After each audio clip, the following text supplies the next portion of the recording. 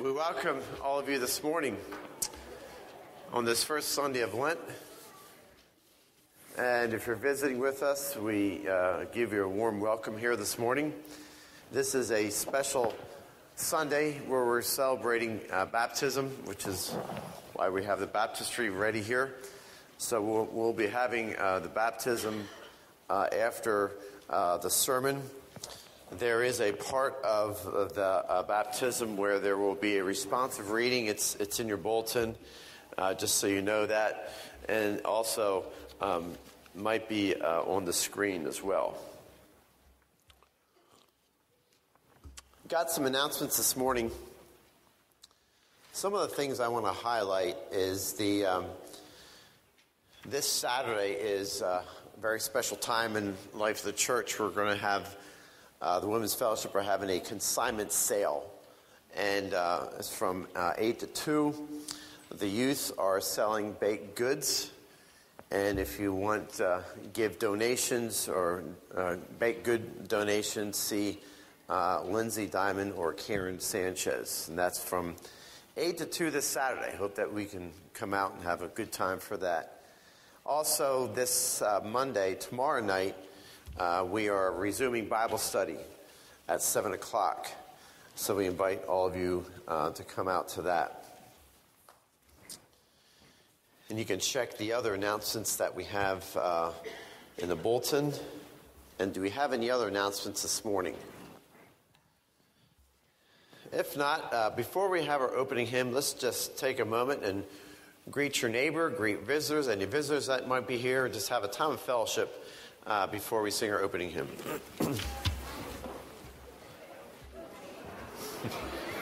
Thank you for helping out. No problem. All right.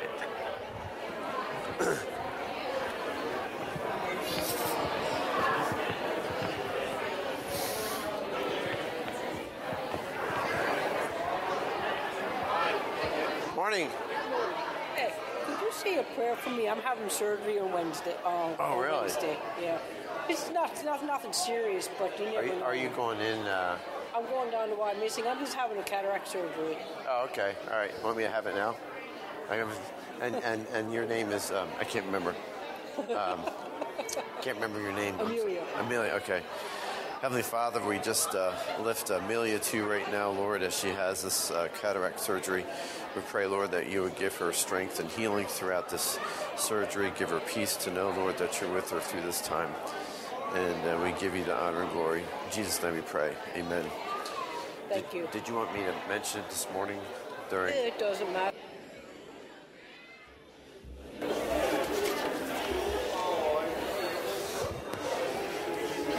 If we could gather back together, and let's turn to our hymnals to number 430, and please stand as we sing "Since Jesus Came Into My Heart," number 430.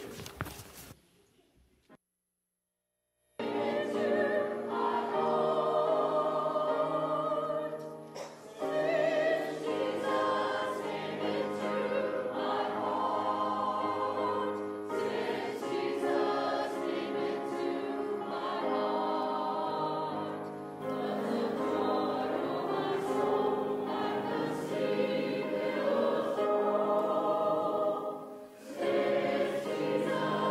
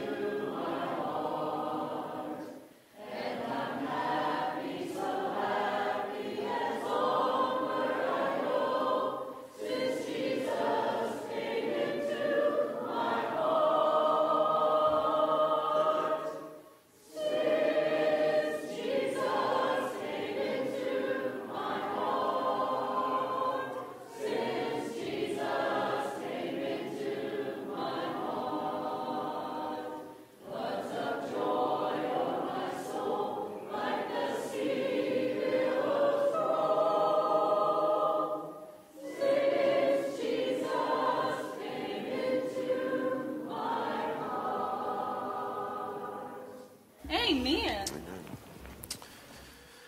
Join me in the call to worship, the responsive reading this morning.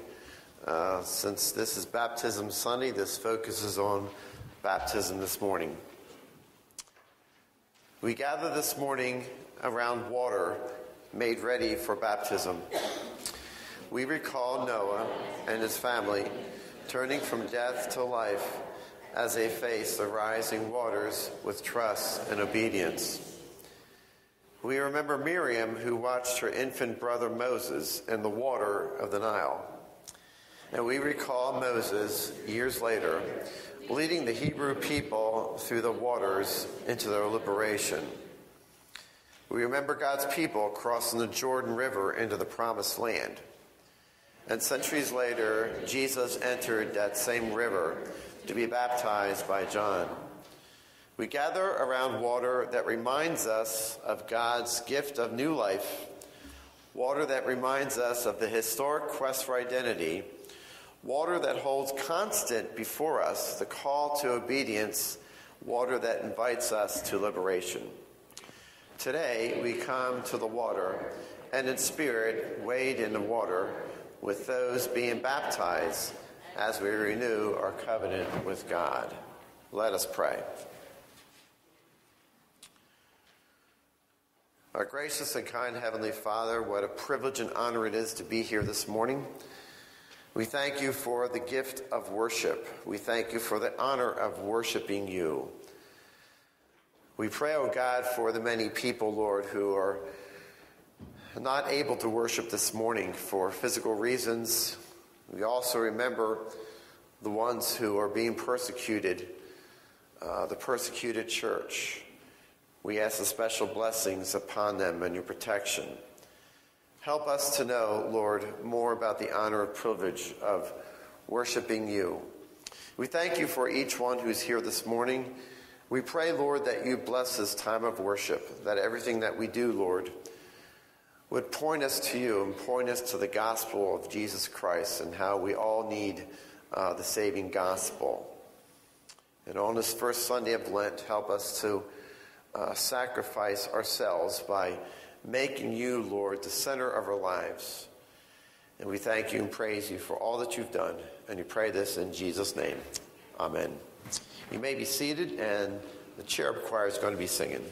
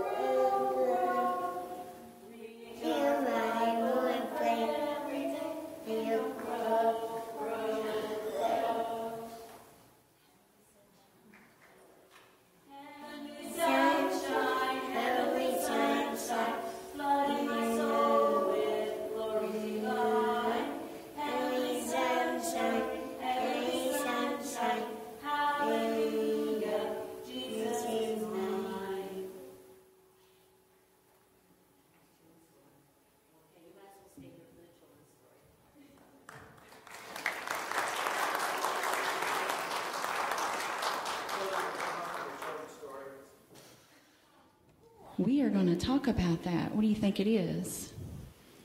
What do you think that is? Yeah, it is kind of like a bathtub, isn't it? It's called a baptismal pool. What do you think? Right, Pastor? Is that the term? Baptistry, some say baptism pool. But we are going to talk about that. Okay, first, who knows a guy named John the Baptist? Good. How about over here? Anybody know John the Baptist? No? We're going to talk about them. Did you know that he was Jesus' cousin? Yeah, she knows. Good. All right. Now, every time I say baptism, Bryce is going to do something, so you got to watch it, okay? Mm-hmm. You ready? John came baptizing in the wilderness and preaching a baptism of repentance for the forgiveness of sins. The whole Judean countryside and all the people of Jerusalem were flocking to him. Were they crowding around John like you're crowding around right now? Yes, they were getting really close to John. And they were baptized by John in the Jordan River. Now, this isn't quite a river, is it? No. Would it be super cold outside if we went to the river right now? Yes, it would. Might be a little bit of ice in there, right? Yes. So we are very thankful, and I'm sure Walter is too, and Pastor Marty, that we have something inside instead of going outside. Right? Yes. But they had the Jordan River outside. Of course, their climate is different than ours. It's a lot warmer there than it is here. So they went to the Jordan River, they got baptized, and they confessed their sins. Now, what is a sin? We're getting to that. What's a sin? Does anybody know what a sin is? Yes. All the bad things that you do. Yes. And if you, repent, what does repent mean? Yes. Ask forgiveness. Say, I'm sorry I did what I did. Then Jesus what? He forgives you and he wipes the slate clean. So, John wore a camel hair garment. Has anybody seen a camel? No, you haven't seen one at a zoo? A camel, maybe? Have you seen a picture of a camel? Yes, you have. Llama, yeah, they kind of have the fur of a llama, you think. Yeah. Can you imagine wearing camel or llama fur on you as your dress or your shirt right now? No, and that's what John had. And he had a leather belt around his waist, and he ate locust and honey. Does anybody up here want to eat a bug? No, but John did. Is that silly? Yeah. But what about honey? You like honey, right? You think it's too sweet? Well, for some people it may be, but honey's good. Now you sit down. So he wore camel's hair, a leather belt, and he ate locust and honey. And John went out preaching. Now someone more powerful than I will come after me. He's talking about Jesus. I, John, am not worthy to stoop down and untie the strap of his sandals. I have baptized you with the water, but Jesus will baptize you with the Holy Spirit. Now in those days, Jesus came from Nazareth in Galilee and was baptized in the Jordan by John. As soon as Jesus came up out of the water from being baptized, he saw the heavens being torn open and the Spirit descending to him like a dove. Now, what do you think about seeing a little dove come and fly up on top of somebody? What do you think of that? Do you know that happens to us when we get baptized? When we have Jesus in our heart? And a voice came from heaven and it said, "You," talking to Jesus, "are my beloved Son. I take delight in you." Now, that means that God approved of Jesus. Now, what did God approve of that Jesus did? Does anybody know? Me. He got baptized, yes. I do. You do. Yes. And can we please Jesus too?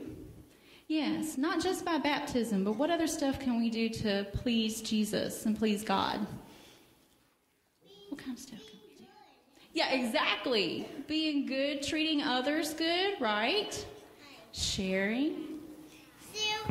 Wonderful. Silly stamps. Giving silly stamps to each other? Yeah, and giving silly stickers. Silly stickers to each other. Exactly. And silly glasses. And silly glasses. You're just all about being silly, aren't you? And silly hats. And silly hats. Now, how about if your parents do something, you do it the first time instead of 10 times, they say the same thing? Ooh, quiet on that one. Should we do things the first time? Not just with our parents. God tells us to do stuff too. Should we do it the first time he says it? Yes, we should. Okay, I'm going to show you a picture.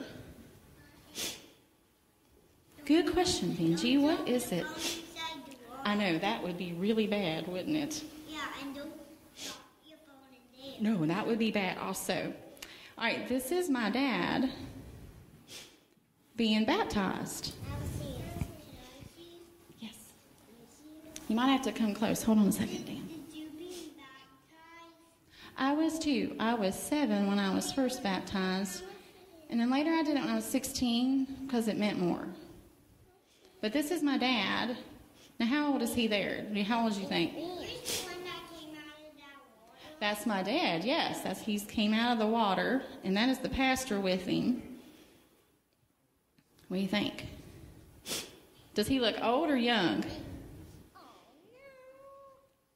Nobody's going to say, does he look old or young?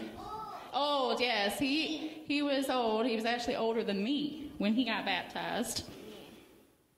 So anybody can do it at any age. You just need to know right from wrong and who Jesus is. Right, Pastor? Okay. So now, we're going to have a baptism later today.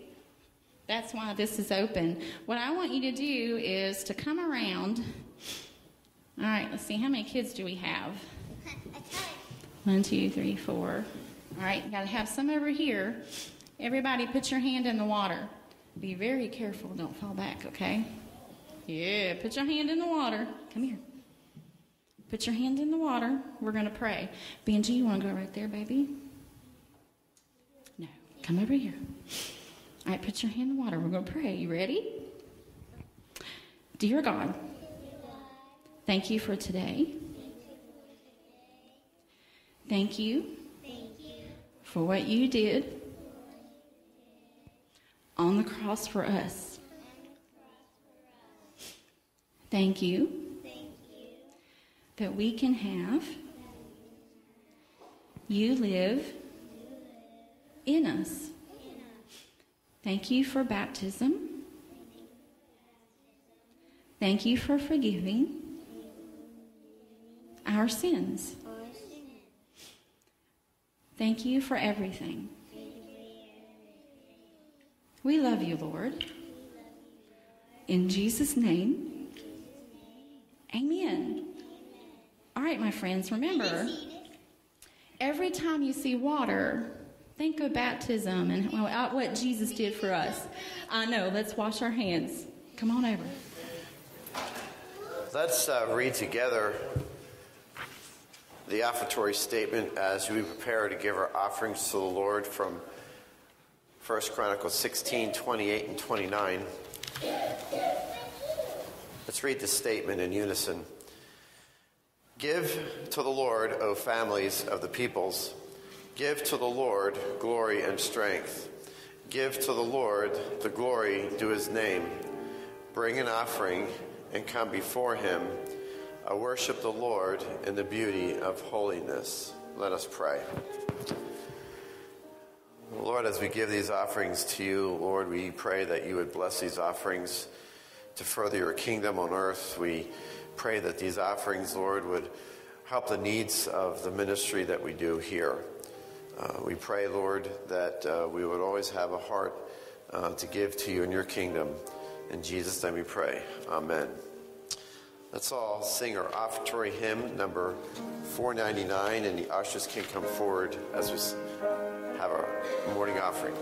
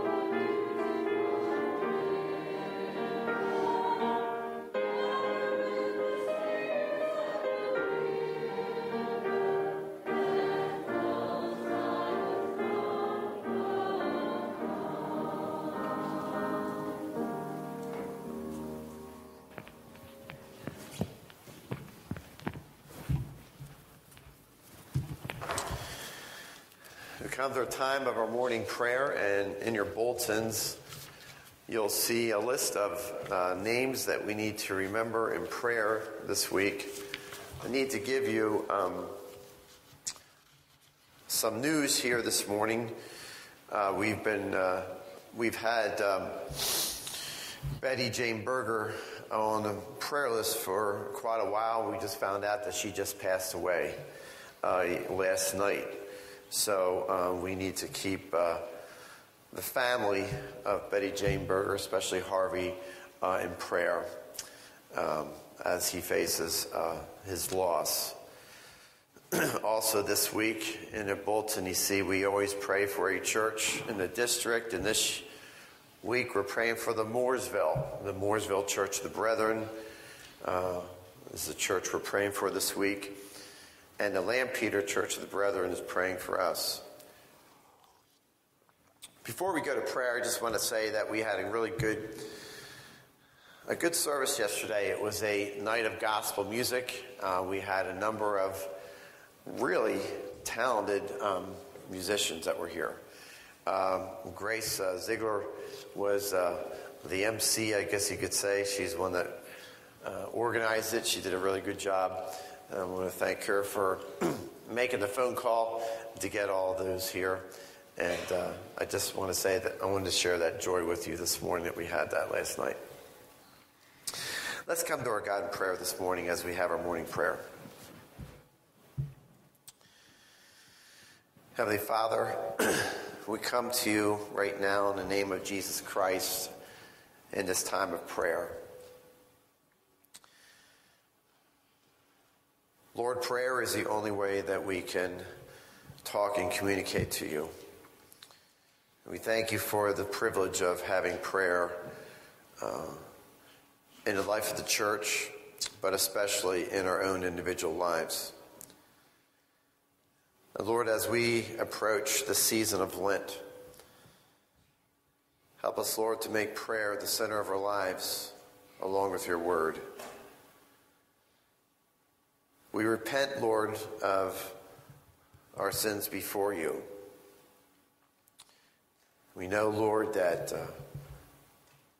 we are all sinners in need of your grace and forgiveness. And we thank you so much for the sacrifice Jesus made on the cross for us. And as we begin this 40-day journey of Lent, we know of the fasting and the wilderness that Jesus made. But he was led by the Holy Spirit, strengthened by the Holy Spirit. And as Jesus made that journey to Jerusalem,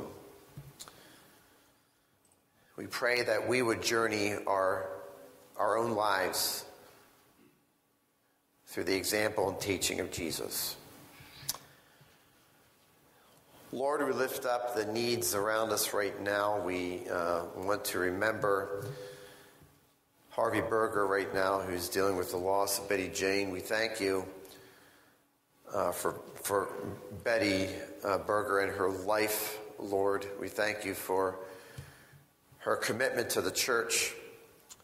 We pray that you would strengthen the family right now as they deal with Betty's loss. Help us as a church, Lord, to be supportive of Harvey at this time. We pray for the other needs of the ones who are listed in the prayer list, Lord, for the situation that each one faces, the challenge that each one faces. We lift them to you. Help us to know, Lord, that you have each situation that we face in the palm of your hand. Help us to have faith to know, Lord, that you have an answer. Help us to have faith, Lord, during times when we say our prayers, but we don't find an answer.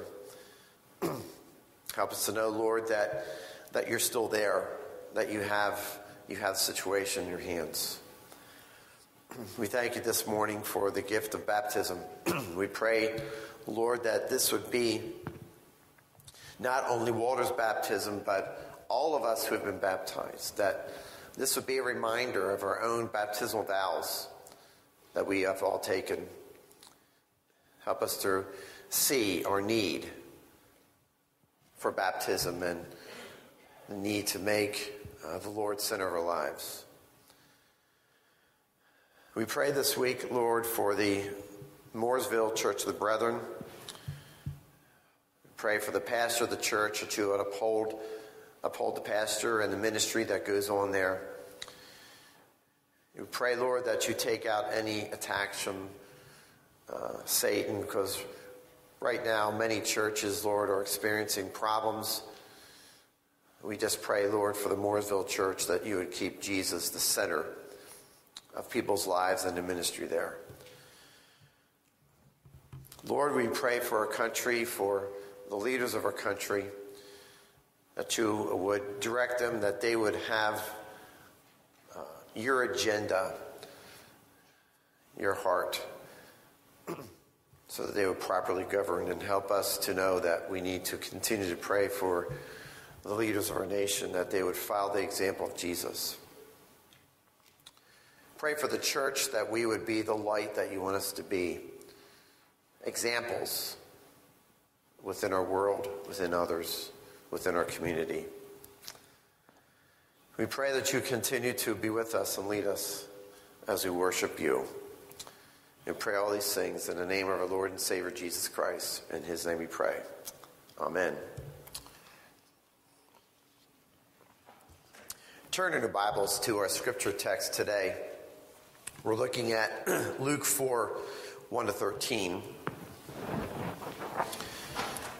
This is the passage of Jesus in the wilderness fasting for 40 days. Luke 4, 1-13, and in your bulletins you'll see an insert sheet that you can follow along if you wish. Hear the word of the Lord from Luke 4, 1-13.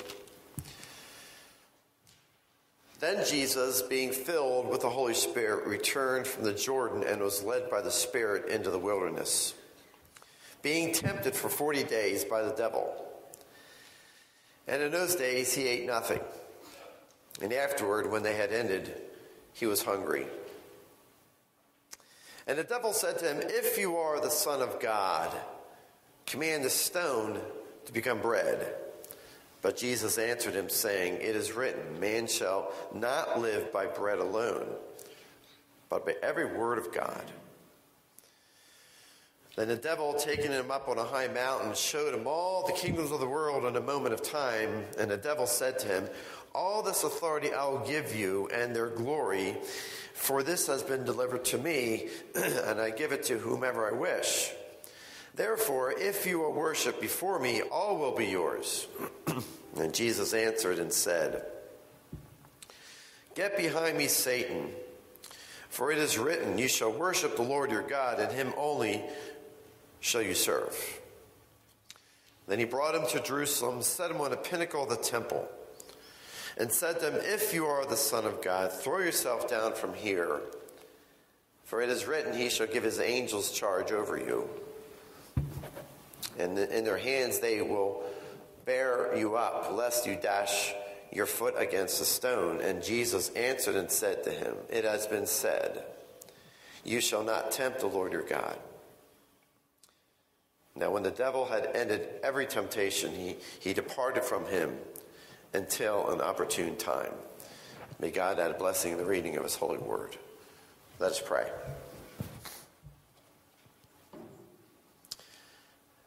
Lord, we thank you for your word, which brings us into a closer walk with you. Pray that we would be blessed by your word, which is spoken this morning. Pray that you would guide every word that I speak. May it glorify Jesus Christ as the Lord and Savior. In his name we pray. Amen. Put yourself in the place of Jesus for a minute. How long would you last if you were out in the desert for 40 days and 40 nights without food and shelter? That's what Jesus did. Could you survive in a desert that long? Now that might be hard for us to imagine here in Pennsylvania. We don't have desert. In fact, we have nothing but rain and snow, it seems like, lately. But think what it must have been like for Jesus to be in the desert 40 days. And I want you to listen how this desert that Jesus was in, how it was described. Imagine that you're there. The desert that Jesus was in was near the Dead Sea. Now that should tell you a little bit about what was around the Dead Sea. The desert was called the Devastation. It is a rocky, barren place of limestone, and these stones looked blistering and peeling from dryness. The desert area is 35 by 15 miles. It was not something small. The hills of the desert were like dust heaps. Nothing grows there. It is hot to the point where your skin can burn. just like you're touching a hot oven.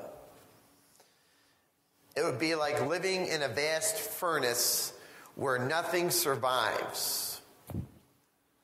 Could you survive in the desert for that period of time? Now, here's the key to your survival. You are led into the desert by the Holy Spirit. You're led by the Holy Spirit. The Holy Spirit is your strength. Puts a new twist on things, doesn't it? God wants you there. Jesus went 40 days in the desert in the strength of the Holy Spirit. That's the first point. Jesus went into the desert. He went 40 days in the desert in the strength of the Holy Spirit. This is how the text begins today. Look at Luke chapter 4, verse 1, where it says, "Then Jesus, being filled with the Holy Spirit, returned from the Jordan and was led by the Spirit into the wilderness." One biblical commentator said, Jesus at this time in his ministry, in his life, Jesus had greater measures of the Holy Spirit than ever before. He was well armed in the Holy Spirit. Luke chapter 2, verse 40, Luke chapter 3, verse 2, both mentions that he was strong in the Holy Spirit. And if Jesus was well armed with the Holy Spirit, how much more do we need to be armed with the Holy Spirit? As we begin the season of Lent, 40 days, as Jesus was 40 days in the wilderness, we need to begin our need for the need of to have this Holy Spirit in our lives. The Holy Spirit needs to be part of our spiritual armor. First, how do you know if you have the Holy Spirit in you? A very important question in your walk. Do I have the Holy Spirit? Well, first you must desire the Holy Spirit in your life. You must desire it. You must want it. You must ask for it. Jesus tells us in the Bible from Matthew chapter 7, verse 7, "Ask and it will be given to you. Seek and you will find. Knock and it will be open to you." That's the same concept that we have about the Holy Spirit in our lives. We need to ask for it. We need to want it. Seek it. Just like you want water in the desert, we need to seek that Holy Spirit. We also read how we are armed with the Holy Spirit at baptism. The Bible tells us in Matthew chapter 3, verse 11, John the Baptist says, "He who comes after me is mightier than I. He, that is Jesus, will baptize you with the Holy Spirit and with fire." Now let's look at our baptism when it comes to baptism. We as brethren believe that when anyone is baptized, the Holy Spirit comes upon the person at that time of their baptism. The Holy Spirit comes, just like the Holy Spirit came upon Jesus at his baptism. We baptize by trine immersion in the name of the Father and of the Son and of the Holy Spirit. That's important. We are all baptized in the name of Jesus Christ. And when it comes to the Holy Spirit, we need to see that we're well armed. Look at Romans chapter 8, verse 26. Apostle Paul here tells us what the Holy Spirit does to us as believers. It says, "Likewise, the Spirit also helps in our weaknesses, for we do not know what we should pray for as we ought, but the Spirit himself makes intercession for us with groanings which cannot be uttered." So this is the main point we need to know about the Holy Spirit in the season of Lent. The Holy Spirit helps us when we are weak. The Holy Spirit helps us when we are weak. But not only that, not only when we're weak, but when we want to become closer to him. This morning, you might be here this morning and you might have something going on in your life right now, some trial, some tribulation, where you really need some help from the Holy Spirit. You might be entering into your own wilderness right now, where you're not sure where you're entering. This morning's text tells us that we are all under temptation. If Jesus was tempted, how much more are we? And as Jesus was led by the Holy Spirit and strengthened by the Holy Spirit, how much more do we need to go in the strength of the Holy Spirit? The good news about today's text is that Jesus was able to overcome 3 temptations, which I'm going to go through in the wilderness. And if Jesus was able to do that, we are able to do that through the strength of the Holy Spirit. But in order to do that, we need to overcome the many tests and trials we face each day and with each season of life. This is to follow the pattern of Jesus. Look at Luke chapter 4, verse 2. Luke chapter 4, verse 2. He says, being tempted for 40 days by the devil, and in those days he ate nothing, and afterward, when these 40 days had ended, he was hungry. Jesus' temptation was what? Jesus' temptation in the wilderness was called a trial with a beneficial purpose and effect. Now think about that. What that means is that this was a temptation that was not bad. It was actually good. It was a temptation that was divinely sent by God because God made it happen. The Holy Spirit was guiding Jesus during this entire 40 days. God was in control. Yeah, and you may think, well, isn't this a little like overkill? Some of you might be thinking, isn't it kind of weird that the devil and Jesus are having this conversation in the wilderness? How could the devil make the claim that he's tempting Jesus? Well, notice what the devil was asking Jesus over and over again with his 3 temptations.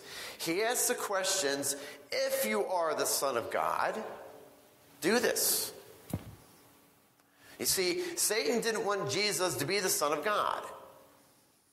And Satan was doing everything in his power to make Jesus fall with these temptations, but it didn't happen. Jesus won in the end, as we see in Luke 4:13. He won the battle.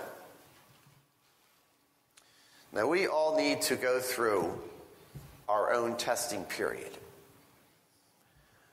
I think every now and then it's good for us to be tested. It's good for us to go through our own wilderness, to go through our trials and tribulations, and to see what we're made of when it comes to how strong we are. This was Jesus' extreme test to see if he was qualified to be the Son of God. And the important thing to remember also is the timing of this temptation. This happened right after Jesus was baptized. Now that's kind of ironic because that was such a holy and good time. You know, Jesus' baptism, the Holy Spirit came upon him like a dove. A wonderful moment, and baptism is a wonderful moment. But cloud 9 never really lasts long. God led Jesus from his baptism, which was cloud 9, into his temptation. From being in the wonderful feeling of the Holy Spirit to being sent in the desert where the devil was. But there is a reason for that. And it is true that the closer someone gets to the Lord, the more Satan will try his best to bring that person down. He does that by sometimes sending trials and attacks. He does that through compromise, something that looks good to us, but is not from the Lord. If we're not strong in the Lord, we're going to fall. So pray for your own spiritual armor this morning. Notice the first temptation the devil gave Jesus. Luke 4, verse 3. And the devil said to him, if you are the Son of God, command these stones to become bread. Oh, the temptation for food. The temptation for food. I find that interesting that food was the first temptation. Have you ever noticed when you're sitting in a restaurant, there are so many pictures of food all around you? I mean, it's all over the place. You see them in the doors when you enter the doors. You see it when you're sitting down in the booth before you pay. You got these wonderful pies right there where you're getting ready to pay. Pictures all over the place. Enticing people to overeat and pay. Well, some people's biggest temptation is food. And that's what Jesus faced. Faced the same temptation. Look how Satan tempted Jesus with food. We are told by biblical commentators that the stones on the ground in this desert looked exactly like loaves of bread. Pretty crafty, isn't it? The devil is telling Jesus, hey, you see that rock over there? See that rock over there? If you're the Son of God, you can just turn that rock into a delicious loaf of bread just ready for butter if you want it. Now remember, Jesus hasn't eaten anything for 40 days. And he was human. He was human and he was also divine. So he hungered like we have hunger. So it's a no-brainer that he was hungry. Jesus could have easily thought, you know what, the devil is right. I'm powerful. I have this authority. I have this power of God to change that stone into a yummy loaf of bread. But no. If Jesus would have done that, he would have compromised. He would have been taking the advice of the devil, and you can't do that no matter how good it looks. So next time you're in a restaurant, and the waitress asks you if you want dessert, just say, get behind me, Satan. Don't tell it to her, though. Jesus came back to the devil with what the Word of God says in Deuteronomy 8, verse 3. Man shall not live by bread alone, but man lives by every word that proceeds from the mouth of the Lord. Think about that. If you are desperate enough to want to hear and know what God is saying in your life, you'll do whatever it takes to get it done. Even if it means going without food, even if it means fasting, which, by the way, fasting is not such a bad thing to do. Fasting does have some health benefits. It flushes out the toxins in our bodies. It's like spring cleaning your body like we spring clean a house. But you need to replace fasting with prayer and reading the Word of God. And I admit that fasting is not an easy thing to do, especially here where we have Fastnacht donuts all over the place staring at us. I saw a segment on Channel 8 on Fat Tuesday. I didn't know that there's so many different kind of Fastnacht donuts. And they sure look good. But I believe it is important for us to go on our own fast every now and then. It is a personal decision between you and the Lord. It should never be forced. But it is good. This is what I did one time. I went on my own fast one time. It was not a total hunger fast. When I was pastor at my first church in Western Pennsylvania, I was pastor of this church for close to 3 years. And the church was getting to the point where not much was happening. Not much was happening in the church, and I was getting a little frustrated. So I decided to go on a retreat and a fast. And I knew a local pastor who owned a retreat center in the woods. I called him up and asked if I could stay at the retreat center for 2 days. He said yes. He says he does that for part of his outreach. And on Sunday morning before the retreat, I told the people in the church that I was going on a retreat/fast for 2 days. And the only thing I took with me was my Bible and my notebook to journal, along with a few essential vegetables, foods. I didn't take any coffee, which was really hard for me. And I found out that those 2 days were really, really long. The days seemed to drag. The time seemed to drag.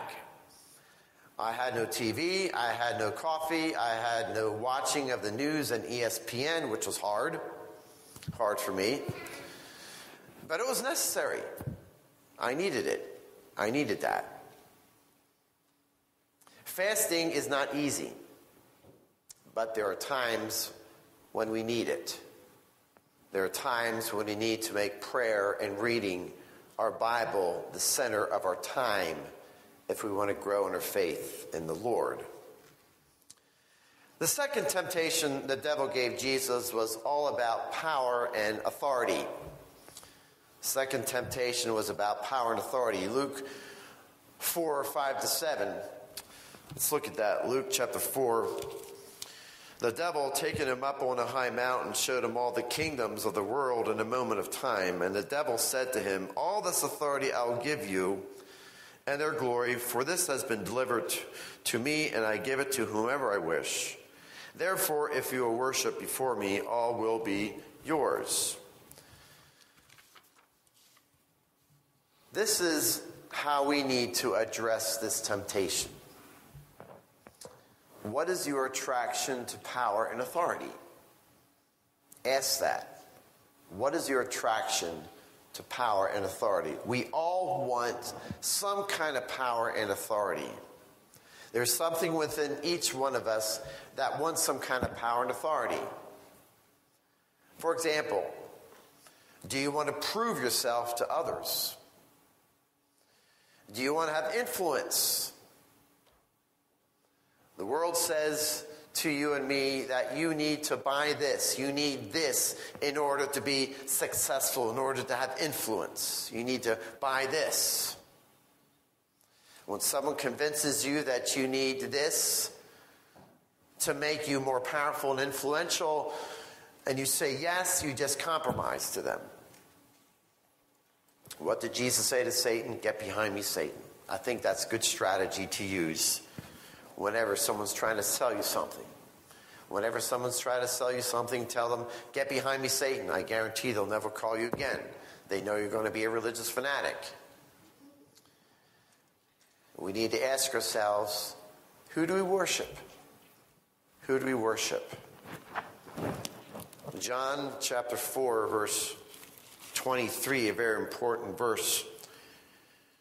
Jesus says, the hour is coming, and now is, when the true worshipers will worship the Father in spirit and truth, for the Father is seeking such to worship him. God is seeking those people who really want to worship him. The third temptation the devil gave Jesus was all about proof. Proof. The devil was telling Jesus, prove to me that you're the Son of God. Do something miraculous.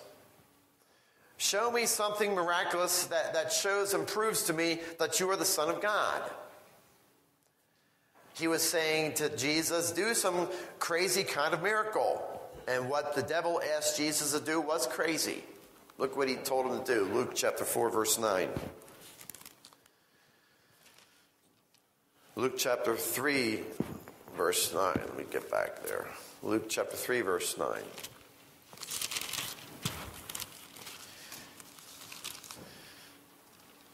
Luke 4, verse 9, it says, he brought him to Jerusalem, set him on the pinnacle of the temple, and say to him, if you are the Son of God, throw yourself down from here. In other words, what he told him to do is jump off a cliff and go down 450 feet.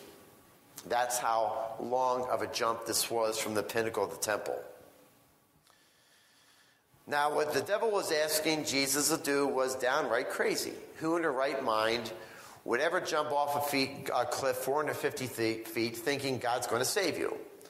Now, the only one I ever knew who did something like that was Evel Knievel. And look what happened to him. He ended up breaking every bone in his body from his motorcycle.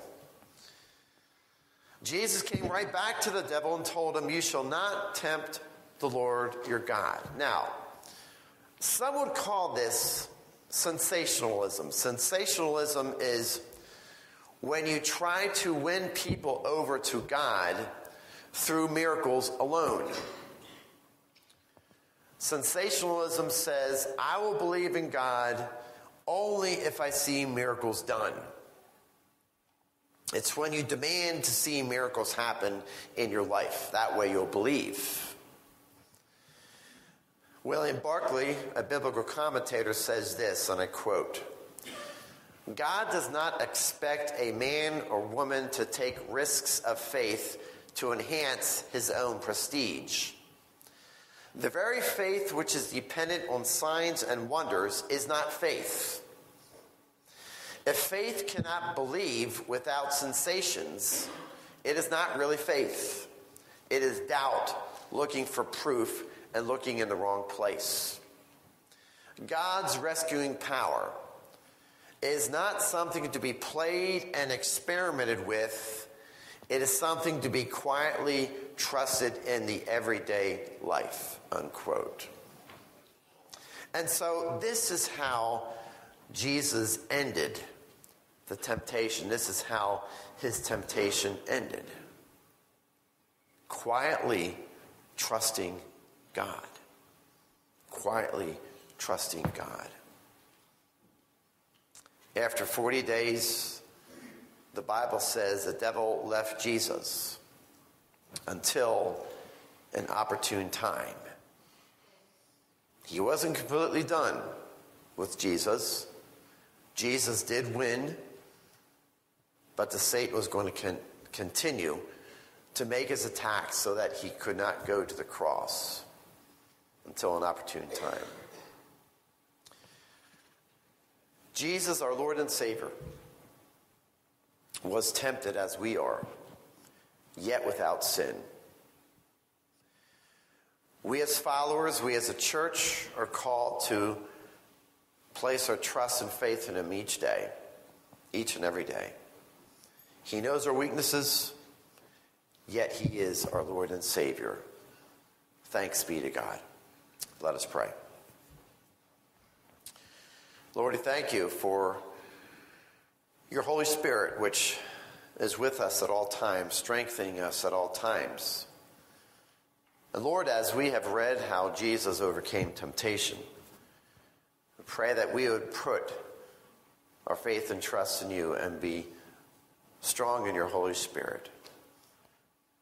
Lead us as we continue to worship you and as we enter into our time of baptism. In Jesus' name we pray. Amen.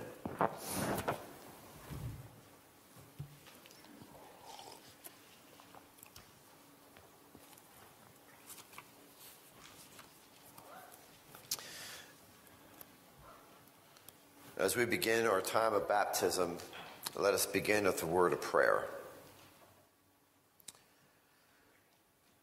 O divine Spirit, who was in Christ Jesus our Lord at the Jordan's edge, be now in us as we are at the edge of baptism. Open us to the heavens. We would hear your voice of acceptance and encouragement. We pray that what we do here this day may be pleasing to you. In Jesus' name we pray. Amen.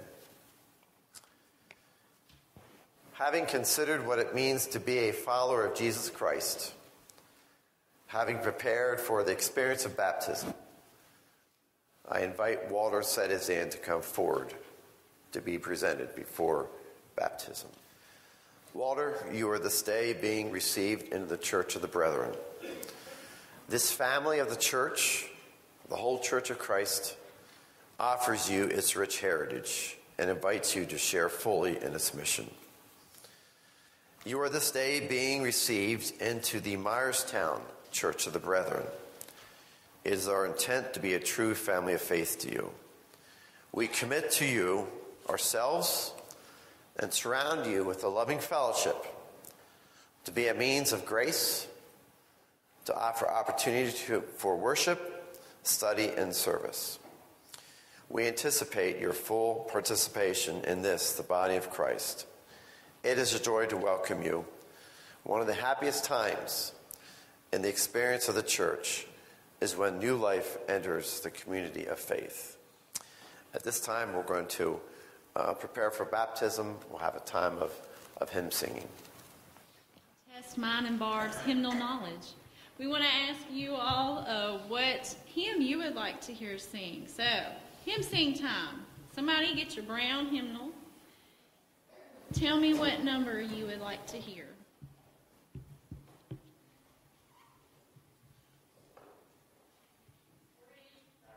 330.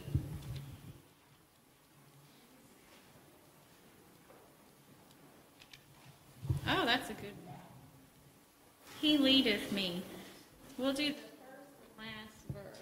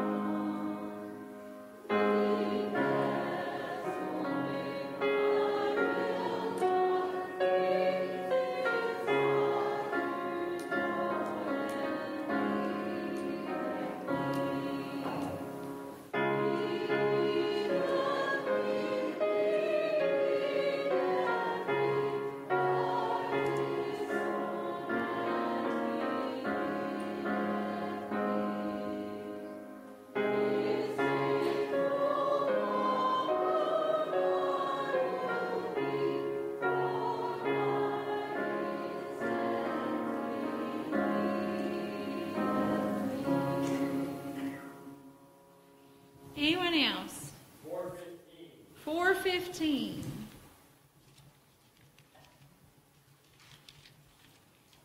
Victory in Jesus. Another good one. We'll do the first and last.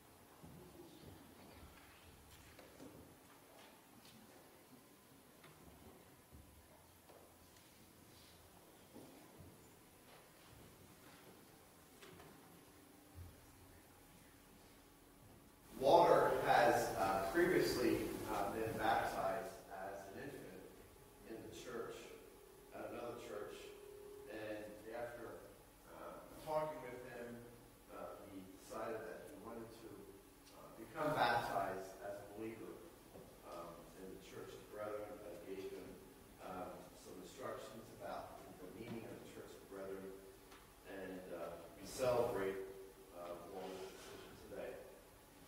Walter, do you believe that Jesus is God's Son, and you receive him and trust him as your Lord and Savior?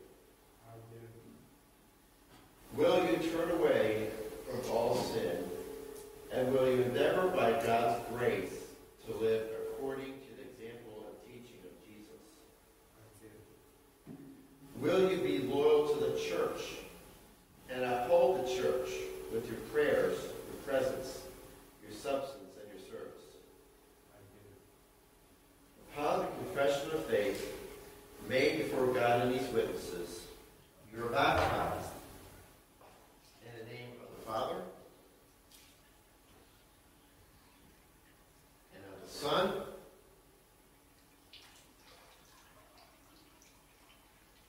and of the Holy Spirit. Let us pray. Father, we just thank you and praise you for this wonderful moment, this holy moment, Lord, that Walter has made. We pray, oh God, that you would just continue to bless him and use him, Lord. We thank you for this decision that he has made to accept you into his heart and into his life. We pray, oh God, that you would strengthen him with the strength of your Holy Spirit, that he would live each day, Lord, according to the pattern and the example that Jesus lived. And we celebrate, Lord, Walter's decision as a church. We pray that we as a church would uphold Walter in his decision. And Lord, that you be glorified through this time, through this baptism. We pray this in Jesus' name. Amen. If we could all read the congregational welcome.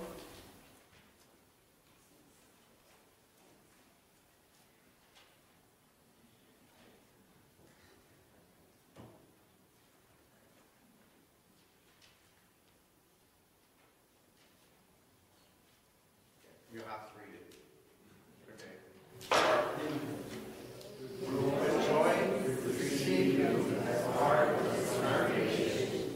With you, renew and reaffirm our vows of faith.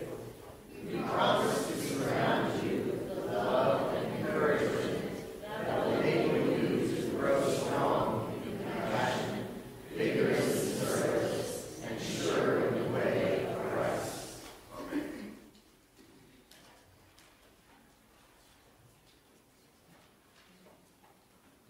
We'll have a time of hymn singing, and then afterwards we'll have the benediction.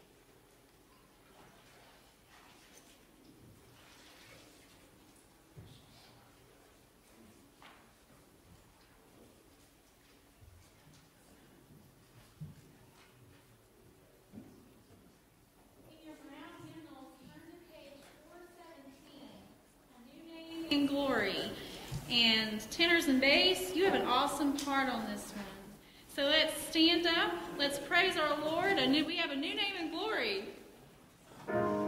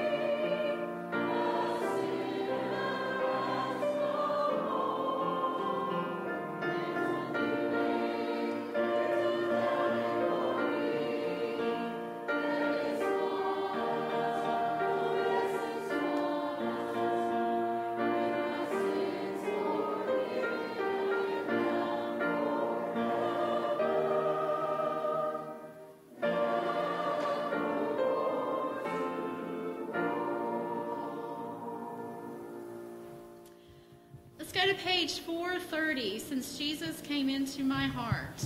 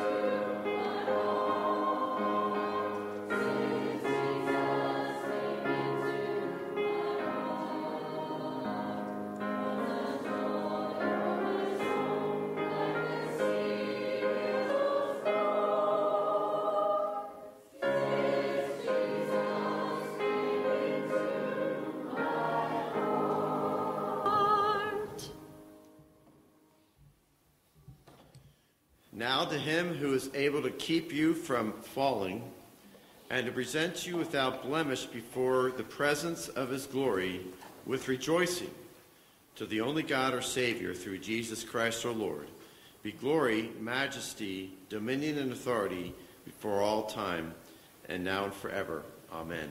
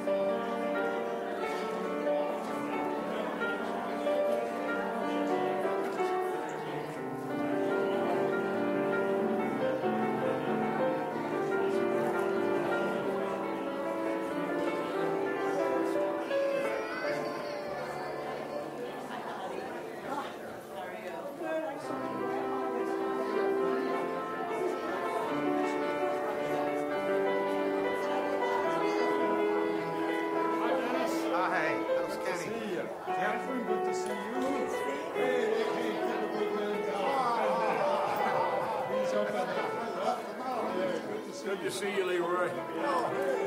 How you doing?